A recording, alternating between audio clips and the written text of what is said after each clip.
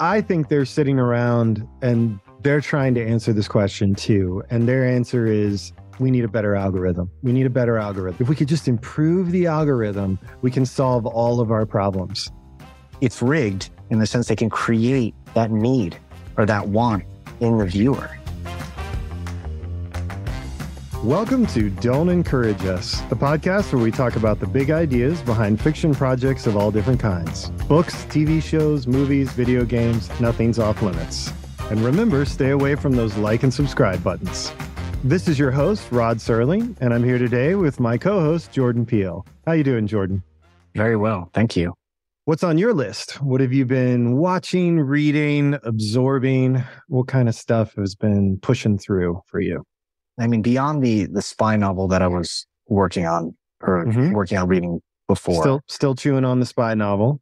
Still was on that spy novel, moved on to another spy novel called Ballistic. I might have mentioned in the other podcast episode, which is the ex-CIA operative. It's by the same guy that wrote The Gray Man, which was a movie with Ryan Gosling.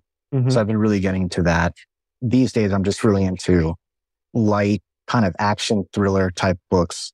Not anything too dark or too deep. Just kind of moving away from that for a little bit.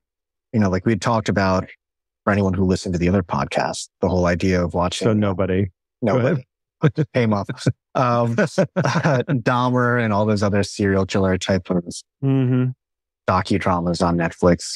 So I've been moving away from that stuff and more into lighter stuff. And I watched Wednesday, that series I just finished, which I liked because I really like Tim Burton stuff. And I don't think he's done anything in a while.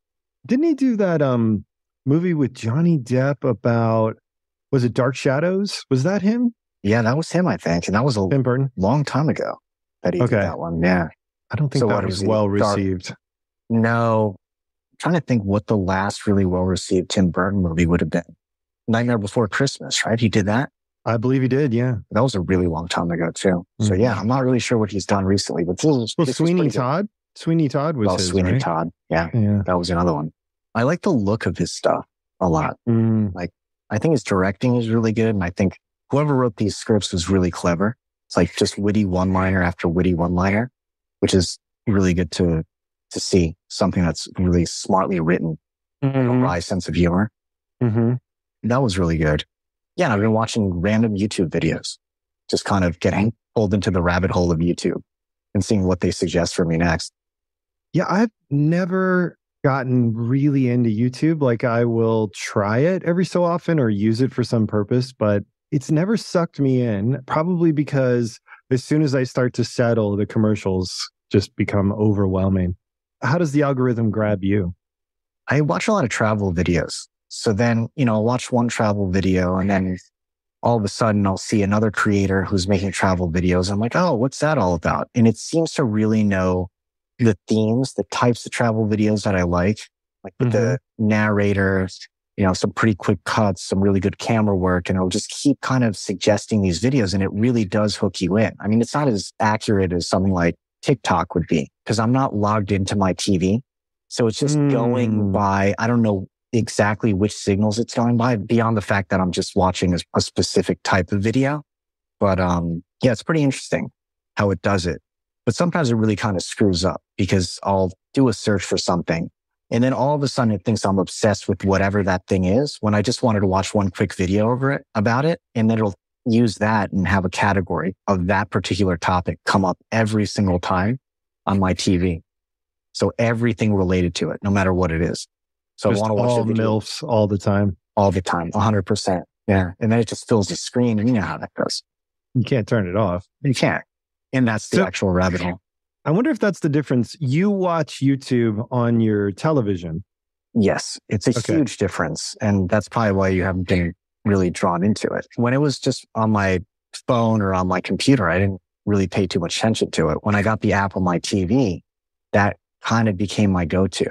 Because if I didn't want to sit there and watch, let's say, an hour-long TV show or a 2-hour movie, and I just want to watch something really quick or informative, I would just watch something on YouTube. And I actually seem to watch it a lot more than I do anything else. And especially to learn. Yeah. I was just about to ask, you mentioned last time that there were some good websites. Was it Udemy? Udemy, Coursera. And Coursera. Do you watch that on your TV or do you go to your laptop for that? I go to my laptop for that kind of stuff, but I'm starting to see a lot more that there are a lot of these educational creators that have channels that are on YouTube and they're monetizing the channel through ad revenue instead of going on to Udemy and creating, an official subscription-based course where they're charging, let's say, $10, $20, $100 for it, which is an interesting shift. And I wonder what's going to happen with that in the future. Are almost all of these creators that were on these platforms specifically around learning just going to switch over to YouTube because they have such a gigantic reach on there and the algorithm is a lot more sophisticated so they can reach more people. And really, to teach a course, you just need a video platform. So if you use the biggest, most searchable video platform, it seems like you can use that platform to sell more in-depth paid courses, let's say, or just use it to get the ad revenue from whatever you're doing. Like that Audacity course I mentioned in the last podcast. That's 100% free on YouTube, but it seems to be as complete as anything that you would find on one of these paid subscription platforms. So that'll be interesting to see what happens. You also mentioned clever writing. What do you say? Wry humor. Mm-hmm. I've been watching Avenue 5. Have you seen this? Have you heard of this? I've never heard of it, no. Okay. So Avenue 5 is an HBO sitcom. It stars Hugh Laurie and Josh Gad. It's got a couple other people in it that you might recognize. Zach Woods from The Office. He was like when the companies merged, I think he was the nephew of the owner of the copy company. And he was later seasons Office employee. So they got some good names. And I was a little surprised to see Hugh Laurie back in comedy. He originally did comedy, then he did House. And now he's back doing comedy. And it's an odd series. I don't think I can recommend it, but it has that kind of wry humor that you like. The problem with it in part is that I think the script is probably hilarious. Like if you read through the script, it's like really funny comments and jokes and like very dry delivery of humor and things like that. And like this podcast. Oh, yeah. I mean, joke after joke after joke, just so many levels. Clearly written by a genius who's unappreciated in his time. Yeah, so the opposite of this podcast, I think is fair. Yeah, exactly. So anyway, the script probably has all that. I think it's amazing, but the way the show is filmed, the characters' lines like step on each other a lot. Like the next person talking will step on the punchline for the previous joke, or there'll be like a lot of ambient sound effects, like alarms or background noise or explosions, things like that. It's set in space. And I think it really kills the jokes. I think probably the director and maybe the writers, maybe the producers, maybe even the actors, but it seems like they're afraid to do that sitcom thing where you hold on a character long enough for them to finish delivering the joke. And then you give it like a quarter beat, so that the audience member has a second to absorb the cleverness of the punchline before you go right back into the next sound or line of dialogue. And they do that kind of rapid fire where it all kind of blends together. And it's really difficult to kind of pick out the stuff that's funny. Like you have to stop and kind of think like, oh, okay, I get why that was clever. For some of it, you have to back up a line or two, but they're already on to somebody else mugging or saying some crazy thing. And since not every line is funny, it really dilutes the humor a lot. And it just doesn't work as a series. The premise, I should mention, by the way, is it's a cruise ship set in the future. It's a cruise ship in space. It's supposed to do like a lap out and back, I think, around something and back to Earth, which should take, I think, a few months or a month or something. And they get knocked off course. So they're trying to figure out, like they're in our solar system, but they're off course and they're trying to figure out how to get back and how to survive. But I think probably the most off-putting aspect of the series is that it's got a very elitist attitude. And I think the really core premise is, so you know how dumb cruise ship patrons are, right? Like people who take cruises, you know how stupid and dumb they are. Well, we're just going to do that, but in space. So you have like several characters who are flawed, but they're supposed to be kind of smarter, and they're constantly judging the like moronic. I mean, honestly, if they were human beings, their IQs would be in the 60s, Right. like the passengers. They're just so foolish that they periodically end up killing themselves because they're so dumb, and they do things and it kills them, like going out the airlock because they think the whole thing's a simulation, and somebody dies and then somebody else thinks it's part of the simulation. So they go and then somebody else thinks that. And like, so the premise, a big part of the premise of the show is just how dumb cruise ship crowds are. I don't know. I think that kind of stuff is fine to a certain extent, but it wears thin pretty quickly. So it's pretty one note. Yeah, it's a little bit of that like coastal attitude about middle America. Yeah. Or that what it used to be more, I think, which was educated versus the less educated, like people who have college degrees versus people who don't, like kind of laughing at them for not having that knowledge.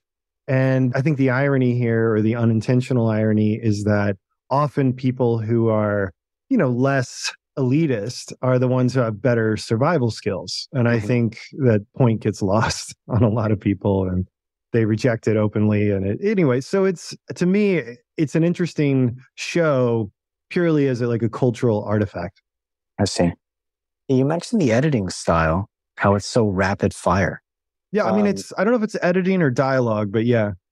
In terms of the editing, one thing I've noticed a lot, at least on YouTube, is this very rapid fire editing, and because it's all video based, right? Audio, you can edit, kind of move things together and it doesn't look awkward. I've noticed it a lot in vlogs, and now I'm seeing it more and more and more across channels where they're using some type of editing software where they're editing like a Word document, the software that we enjoy using. But in the video format, it's very odd because someone will be saying something and it's clearly two clips that have been brought together. They're not even standing in the same place in a room. They'll edit the content, but the person's literally like jump cutting into another area of the room and then jump cutting back to say the rest of whatever they're going to say. And I found it so weird and so jarring, but after a while, you just start getting used to it. And I'm wondering if, in terms of editing, if there's this new wave of editors that are kind of seeing this and seeing that it's more accepted, or if there are, some really well-known creators that are using this editing style with millions of followers. And they're like, okay, I think that makes a lot of sense. I can just edit in this way and the audience is just going to accept it.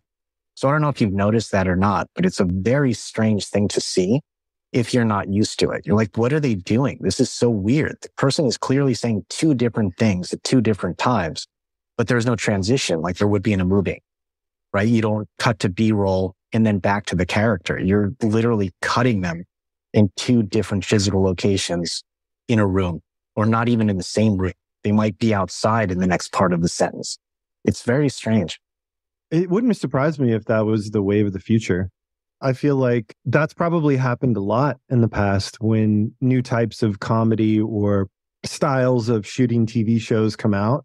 Like, for example, docudramas, or docu-comedies or documentaries. Yeah, like The Office, right? Yes, right. Because, initially or before that, it was, 2-3 cameras that were fairly static and you just kind of cut different angles and maybe do close-ups or not. And then they had like a handheld kind of moving. And I'm sure that was very jarring for people initially.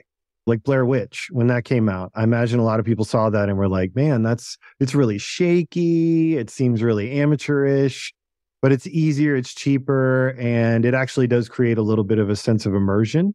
And then they did Cloverfield, which gave me a headache because it was so much of that, and they intentionally wouldn't show you the things you want to see. Like, they kept it tight on the people, and it's like, there's a giant monster, like, show the giant monster. But there's always something in the way and so on. So maybe this is the next wave. It's cheaper, it's easier. It probably allows you to just shoot a bunch of stuff and then cut it together really quickly. And even though the seams are showing, maybe the TikTok generation doesn't care. Yeah, it doesn't seem like it's affecting view counts for a lot of these creators, at least. To your point, maybe they're just getting tons and tons and tons of footage, pulling it down into editing software that's much easier to use. If you're editing everything like a script or a Word document for the editors, like, do these two sentences make sense? Yeah, half of this one makes sense, but the other half of the other sentence makes sense. Okay, we'll just clip those two together. So now we have a full thought. It's just interesting to me to think how things have evolved in terms of your basic rules of editing are just being so violated and thrown out the window. Mm-hmm. And then you're getting that acceptance, Maybe it's the TikTok, Vine, Instagram Reels. This style of editing has just caught on because of those platforms. Now it's normalized it. So of course you can do that. Of course you can, just cut someone in such a strange way that now it's normal. You don't have to have a really cohesive thought or set of thoughts. You can just kind of clip together a bunch of different thoughts in rapid fire editing, which doesn't seem to make much sense. And it works. So yeah. I don't know. Maybe that is the next wave. Anything that lets you generate content faster is potentially going to be accepted. Mm-hmm. Because, I think content is really the issue, right? If you have a YouTube channel and you've got to crank out, 1 to 5, 6 videos a week, maybe, depending on the nature of your content. Something like you said may allow you to cut your editing time in half, and maybe even you can use stuff that you've recorded in other episodes, if you want to call them that. Yeah. And it allows you maybe to increase your content or the content you put out there by 10% or 30% or even more potentially. And that's probably enough to be worth it. Even if it's technically lower quality content, if you put it out a lot and people respond more to that, they'll get used to it and it won't feel subjectively like lower quality. Mm-hmm. So maybe that's what it is. Maybe it's just quickness. Yeah, speed to market, right? Just now, whoever creates the most amount of content and can test it fastest is the one who wins. Right? They'll just start creating that kind of content. There's a big time creator. I forget his name, but he was talking about how he started out making car content. It seemed to really resonate with the audience. And then he did a 180 turn and just switched into doing like kids type videos. Like, I'm filling up my apartment with sand and I'm going to put a trampoline in there. We're going to see what happens. Like that kind of fun video. Yeah. And he was just talking about how with YouTube, you can just make that switch and just, it gets accepted or it gets rejected. And the algorithm is just kind of feeding people this new content. They're either going to love it, watch it. You're going to have a longish watch time for a video. It'll start promoting it to other people. You'll get more likes and subscribers. And then your channel went from a car channel all of a sudden to a kids channel. And he says people don't even remember that it was a car channel that he first started. It's literally a completely different genre, but he just went with what kind of clicked. And to your point, maybe it's just having as much content as you possibly can have. That's kind of the key. Well, there was another point you made in there about noticing what the algorithm responds to. Because these companies love to make it about the user. Oh, the users did this and so on and so forth. But in reality, it's only as accurate as the programmer. It's like research in social science, right? They often rely on self-report. Not did the person wake up feeling refreshed, but did they report that they woke up feeling refreshed? Not did they like this person more than that person, but did they report that? And they treat that as the same thing. There's no difference statistically or in terms of how they interpret results between the two. And so I think because you're dealing with people, a lot of the times programmers or algorithmic designers, I don't know what you call that, like engineers. Software engineers, yeah. Yeah, something like that. Or a mathematician, who knows? I think they like to kind of make the same mistake or to hide behind the same illusion and say, well, we're monitoring this, and so we're just going to label it this bigger thing. They're not relying on self-report specifically, but they're also not getting accurate information about what people really think or feel. Yeah. They're just using a few indicators that I guess are generally behavioral in order to make giant assumptions and drive traffic accordingly. And then I guess the end results are their proof, right? Which is not really rational. So, but they don't care. It's all utilitarian. It's all pragmatic. Like they just, as long as they're getting the metrics they want in the end, they don't really care why that's happening. And if they create some fiction to explain that, and there's an algorithm that drives it in the right direction and it gets where they want to be, then they call it a win. But I don't, again, think that they're explaining causation. So you were saying, though, that some of the creators can use the algorithm to inform them about what to create. So if the system is responding positively to something, then they just do more of that, which is dangerously recursive as far as culture goes. But if you want to make money, it explains how you could go from, talking about car engines to filling your living room with sand. Simply because the algorithm, for all its flaws, said, well, we'll promote your video more if you do that. Exactly. And it creates a cycle. right? You just keep creating that content over and over. The algorithm keeps pushing it. You get more viewers in that particular genre. All of a sudden you're a kids content creator, when in fact you just wanted to be a car content creator, but that doesn't pay as well. So now you moved into that. And then America is an idiocracy. Exactly. The biggest creator being Mr. Beast, he talks about how he studied that algorithm day and night in order to figure out what it wanted him to create, essentially. And there was one interview that he was doing, and he mentioned how long he's actually spending on just the thumbnail, like making sure that that thumbnail is like the biggest clickbait you can possibly have, because that's the thing that's really driving everything. If the thumbnail looks mediocre along with the title, then that's going to be a big problem in terms of viewership, right? And the other thing that he did really brilliantly is be able to start with the end of a video or the middle of a video in the beginning. So it's all about how long you can keep a viewer watching and just hook them in that first like 10 or 20 seconds. And that kind of determines like the success of the entire video. So out of all the creators, he has something like a 75% watch time on his videos, which is incredible for YouTube. Like it's above and beyond any other creator imaginable. But then to your point, is this just something that's being created by YouTube? Are they now like, okay, this guy's so popular, we're just going to keep feeding him to more and more people, testing his content more and more, and then giving him all that feedback where he can then create the perfect video in effect, or what Netflix is doing, right? They're kind of molding and shaping the way you're watching content by what they're displaying as it learns more and more about you. I've noticed a few years ago, Netflix and some of the other ones, they started hiding content that I preferred, but they just moved it like out of my view. Like, for example, you have that like My Stuff section in Hulu. I forget what it's called in Netflix, but the things you've saved. And it used to be for years when I logged in, it was at the top. Like whatever the stuff was, my list is what they call it in Netflix, right? It was always right at the top.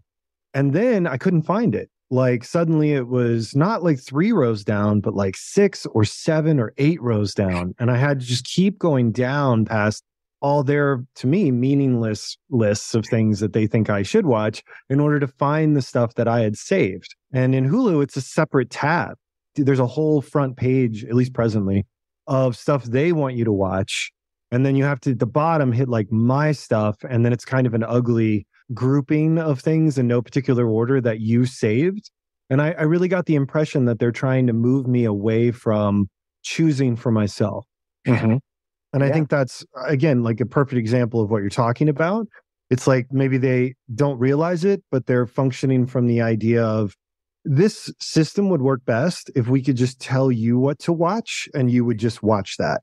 And then that would change your taste over time. And then it wouldn't go down quite so hard. Like you wouldn't choke down our recommendations because you would be used to watching a lot of teen shows on Netflix about, teenagers struggling with how important high school is or whatever the one other element other than their high school kids is to that particular story. Like, oh, their mom's a sex ed teacher or whatever, or, this person's just committed suicide or whatever the other aspect of the premise is. But they're like, if you would just watch that and get used to that kind of show, then you'll be happier and we'll be happier and it's win-win and we know what to make and it's easier for us. But if you're out there just sorting through the whole catalog and grabbing things that you like, I think it breaks the algorithm. It gets confusing. And I imagine part of the reason is the same reason a lot of research in social science struggles, which is you can come up with really statistically significant results if you're relying on short-term gathering of data and it's a limited group who are selected because of very clear criteria. And you can kick people out the minute they no longer meet that criteria, right? So if you play that same variable out over a longer period, then you no longer get statistically significant results. Like a good example, I think the classic example of this is the Pepsi versus Coke taste test. Remember that from, I think it's from the really 80s, famous. Right? So Pepsi won every taste test by a mile. And then they realized that, of course, their sales weren't better and it didn't make sense, right? The taste test, very clear. People pick Pepsi like most every single time. But they realized after years of trying to understand the discrepancy between that and sales is that Pepsi is sweeter. So if you just give somebody a little bit, then it tastes better. But getting through an entire can or a 2 liter or a 12 pack and then continuing to buy more, it's sickening. It's so sweet that the majority of people don't like that level of sweetness for that long, right? In those quantities. But typical social science research, right? Oh, well, we found 10,000 people or 1,000, people or however many they initially did with the taste test with, probably at a shopping mall. And person after person, 80% or whatever it was, chose Pepsi when they had a little cup of it. A little cup of Pepsi, a little cup of Coke, sip, sip. You can run that all day long with, a couple coolers full of cans or bottles or whatever. And you get that really clear result, and then they interpret it wrong. I think a lot of these streaming services are really struggling with that. They don't account for taste changing over time. Like, for example, murder shows, right? Oh, people are watching a lot of, true crime, whether it's a documentary or a drama. Okay, well, we have to plan a year, 2, 3 years ahead in order to produce content. So it's huge. So let's just make a lot of that and put it in the pipeline. But then people get tired of it. They see a lot of it. It gets old, or they get sick of it a little bit. And then suddenly now Netflix has 5 serial killer shows coming out, and they put it all over the front page, and people are tempted to stray from that. Mm-hmm. And if there's other content that's competing on an equal ground, right, it's right next to it, they're going to go that way and watch reruns of something else if they have to, because they're tired of serial killer stuff. But I think the algorithms don't know how to factor in the amount of time somebody wants a particular thing. Mm-hmm. There's so many variables for that. It's probably impossible. Yeah, there's a lot to unpack there with these algorithms, right? There's so much going on where the viewer is being manipulated constantly. And the way the manipulation is happening could be happening on so many different levels. So let's say, for instance, you were talking about the front page. Let's say Netflix realizes that the idea of a big star in a movie isn't necessarily such a huge draw anymore because they have so many million subscribers and they've been able to test this over time. Mm-hmm. So they think to themselves, maybe we can just slash the cost of production for these shows that we're creating and still get the same number of subscribers staying on the platform and also attracting new subscribers through the content part and not the movie star part, which would cost us a lot more money to do. And that's kind of interesting to me in the sense that what is a movie star now? Is a movie star the same as they were even 10 years ago? Or is it more content-based, like a certain genre is the star of the show? Or that, like you were saying, like these documentaries, these docudramas, real life. You don't really know those people necessarily or have heard of those people in these, small crime cases in the Midwest or something or wherever it might be. But at the same time, it's drawing eyeballs. So you get 30 million people watching one of those versus 10 million for the latest rock movie.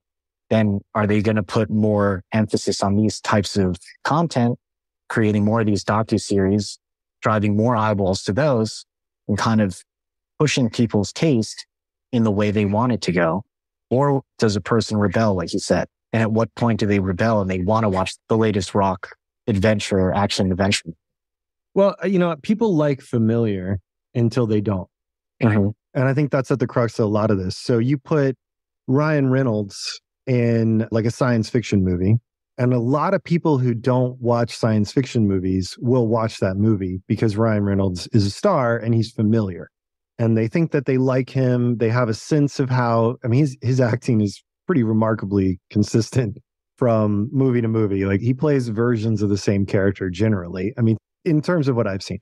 So if you like that, you might watch something that you would normally not watch. I think he's got a musical out sort of with Will Ferrell right now that's streaming. And, he's got a lot of stuff in the pipeline and people will watch it because they'll cross genres or even streaming services or, streaming versus in person or versus movie theaters versus whatever, because they like Ryan Reynolds. So there's probably always going to be a place for familiar faces in this balance, right? I would think, now how much they get paid and what it's worth based on calculations, I don't know. That's hard to say because people do get tired of them. I think Tom Cruise has done a pretty good job of not overexposing himself, but at times I think he's done that. Yeah. Where he's become kind of overexposed. People have gotten tired of it and they want like a different star. But I think when he does that, or when that's happened, he's pivoted and played a very different kind of role or done a very different kind of film. And then when people are untired of him, he does a series of action flicks again, stuff like that. So I think that's always going to be the case, or at least for the time being. Nothing I'm seeing, I think, will stop that, but it will rebalance the equations, right? It'll revalue the pieces, probably. Yeah. And I think it affects risk for them. What are they going to take a gamble on? What's going to be a sure thing? Because the data is telling them it will be a sure thing. And it's a self-fulfilling prophecy. If you create something that you think is going to be a sure thing, and then you just keep showing people this movie or TV show over and over and over again while they're scrolling through their Netflix queue, eventually a certain percentage of those people are going to click on it. And then it's a see, I told you so moment. So it's rigged in the sense they can create, unlike in any other time in history, they can create that need or that want in the viewer, which is so different than going to a movie theater to watch a movie. Because, you have the basic channels, right? In the past, radio, TV, magazines, newspapers, before the advent of the internet. You had the movie star, the big director, the poster, and that was the thing that was going to sell. But you couldn't really force the individual into watching something in the way that you can do it now, just by consistently hitting them with that message on a platform they're going to all the time anyway for another reason. So it's a very captive audience that you have, and one that's very sticky to each one of those platforms. So it's interesting, but there's still that wild card there, which is what you were saying. People get sick of seeing the same thing over and over again. And at whatever point it might be, they could say to themselves, yeah, you know what? I hate that Netflix always does this. It's showing me something that they want me to watch, but I'm not watching it, but they keep showing it to me. I'm going to stop using Netflix. I'm going to go to something else that gives me a lot more freedom. And maybe that'll be another streaming network that pops up, one that's not so algorithm based and gives you more randomized movies for you to watch, or TV shows or content in general, if you're the boss of what you watch. Who knows? I'm surprised that Netflix and some of the other ones, HBO, they went the opposite direction I thought they would go in order to solve these problems. I thought they went big budget. I thought they would go low budget. I thought they would just focus on like inexpensive, almost YouTube style. Like, sometimes like a sketch comedy series will pop up on YouTube and it's just some people and they have a couple cameras and they just shoot it outside or whatever. Like they have maybe a set or something, but they just put it together, or somebody has like an animated series and they just happen to be an animator or have a studio and they just kind of put it together, and it's short little videos and stuff like that. And we also talked a little bit about short films that later become like a full-length movie, right? So in my mind, why didn't Netflix, or why don't they dedicate a lot of that money that they're spending on celebrities and big budgets? And, you take one or two of those projects, you cancel them, and instead you spend that money on hundreds of smaller YouTube-style shows that are relatively low budget, and you brand it as Netflix Local or Netflix U or Netflix, something that makes it clearly like, hey, this is going to be lower quality. It's sort of like amateurish, but it's a nice steady feed of different shows. You can follow one, you can just stream it as if it's a single channel itself. And it's got some sketch comedy. It's got some animation. It's all very low budget stuff. We wrote them a check for $10,000 and they made us 6 episodes, kind of a thing.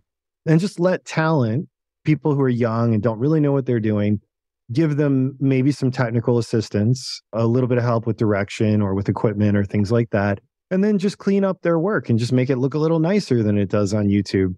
But for very inexpensive, you can do that. You can also use it as like a farm team. If some of those short horrors films are good, then you turn them into full-length features with a more professional support staff for whoever directed it or came up with the concept, or different actors or whatever. Or if some of these animated things are good and they're 10 minutes long or 15 minutes long, why not invest in them and see if you can come up with some, 20-minute episodes, or do a whole season, or, hire some writers to help them kind of flesh out the characters or whatever. Like, but they've gone, or at least they previously went the other way, and they were like, we're going to spend a ton of money on one season of a show that isn't going to hit. Or, what is it? Red Notice? What's that? Is it Red Notice? The one Red with Notice, yeah. Ryan Reynolds and like The Rock and like Gal Gadot. And I wouldn't be surprised if there's like 12 other recognizable faces that pop up for scenes. And I mean, just ridiculously expensive.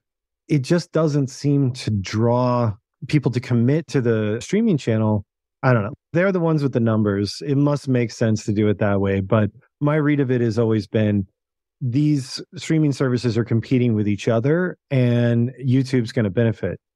YouTube is in a really unique position. I mean, just want to speak about Netflix and the strategy that I think they're taking, which is to buy a lot of foreign properties for a lot cheaper. Yeah, their new one. That's their new strategy, yeah. Doing that and then investing a ton of money into reality series.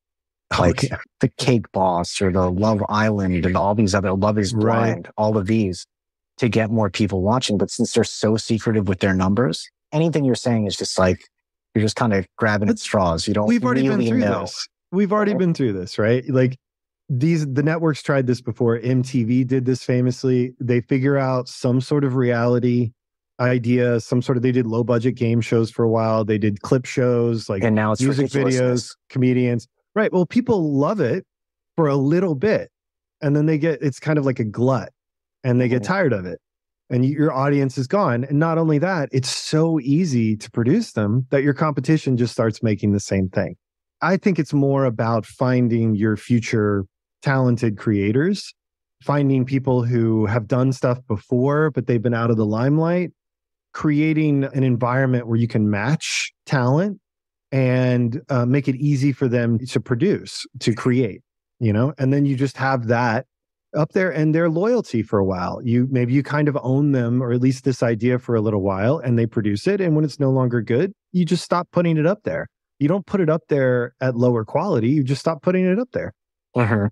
And you just say, that's it. This show just ended up having 4 episodes, and then that was the end of it. I think YouTube has the upper hand any way you really look at it. If you're going to see, where is YouTube going to go? I mean, right now they have the juggernaut in creators because they pay them so much money. Now they came out with that, YouTube Reels or something, where they're also trying to compete with TikTok. And a lot of big creators are thinking that they're going to destroy TikTok because of their rev share that they have. But they also have number 3 is, since they're owned by Google, Google can show this content all over their search engine and their network and drive even more eyeballs to YouTube, which is a huge advantage over any other platform imaginable. Huge over Netflix or Disney Plus or Hulu or HBO Max. They don't control a search engine. So now if you look on Google, you see a lot of those top search results are what? YouTube videos, which is then creating this need for not only creators, but just business owners, businesses in general, to get on that platform so that their content and their websites are shown within Google search. It's brilliant. And to see what they'll do, maybe YouTube is going to turn into a gigantic studio as well, the same as Netflix has done, to augment that massive growth. But as long as they're paying creators who are more amateurish and they have a huge audience regardless, there's really no incentive for them to really change that business model besides getting more amateur creators or more business owners and creators to get on that platform and incentivize them to create as much content as possible. And how are they going to do that? By paying them more than anybody else. And it's just this constant cycle, them earning ad dollars, distributing those ad dollars, splitting them with the creators, getting more eyeballs, and it just keeps going on and on and on. So that'll be really interesting to see, because Netflix can't do it. Disney Plus won't be able to do it either. They don't have search engines. That's what they decided, is they couldn't compete with YouTube. So they went the other way, went big budget. In competing with Disney Plus or HBO or whatever. It's almost like they're in a different land in terms of competition, and they have their own problems, while YouTube is just on its own, doing its own thing, taking advantage of what Google has to offer in terms of search. Just in general, how many more eyeballs is a YouTube going to get than a Netflix can ever get? Because they're working off a subscriber model. Well, I think that's the difference, right? I think probably from a business person's perspective, they are in different arenas.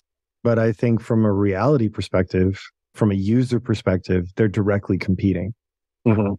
And I think probably Netflix and Apple and Disney, I don't think they understand that, or they disagree, or, they're crunching the numbers differently. But I think when it comes down to it, people who sit and watch stuff, who consume a lot of video via their phone or their laptop or whatever, Roku, whatever streaming service, I think there is now a direct competition between YouTube and Netflix, or YouTube and HBO Plus, or YouTube and Apple. And maybe you're right. Or maybe the answer is they figured out they can't compete with YouTube. I mean, at this point, there's just no point in trying.